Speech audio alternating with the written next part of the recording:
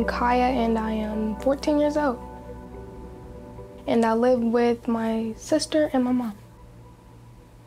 I would say we were a poor family because we really don't have a lot of money at all.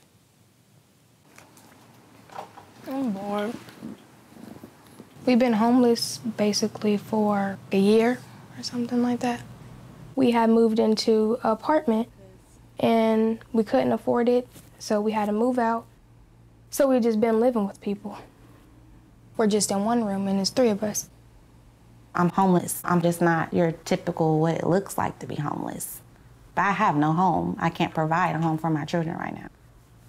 We need a dentist appointment bad. She got some cavities. Lately, they've been hurting all the time. For some reason. I think it's because I've been eating a whole lot of candy.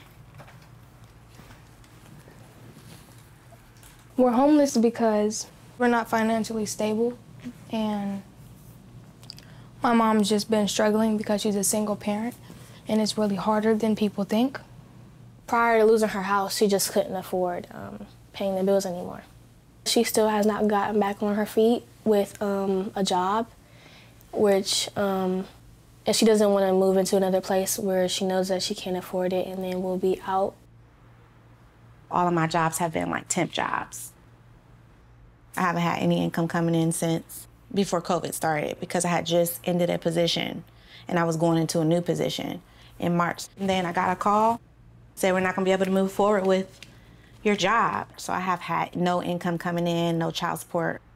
So I had tried other programs, you know, to assist in helping us kind of get through this portion of life. If you was gonna start work and COVID-19 interrupted that, and or if you had a child in your home whose schooling was interrupted by COVID-19, this unemployment is just specifically for that. They're going to be giving me a weekly benefit of that much money until I find a job. But everything is still pending though, so I haven't got anything yet. Every little bit will help. The necessities of life like toothpaste, toothbrush, stuff that we need for feminine products, or summer clothes, for example, since our stuff was freaking taken away through storage, auctioned off.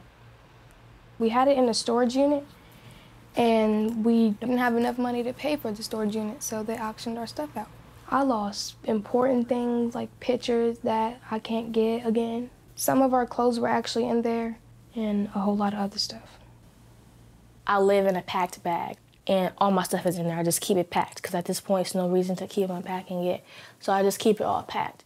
So that is stressful, but I've gotten used to it, so I guess it's really not anymore.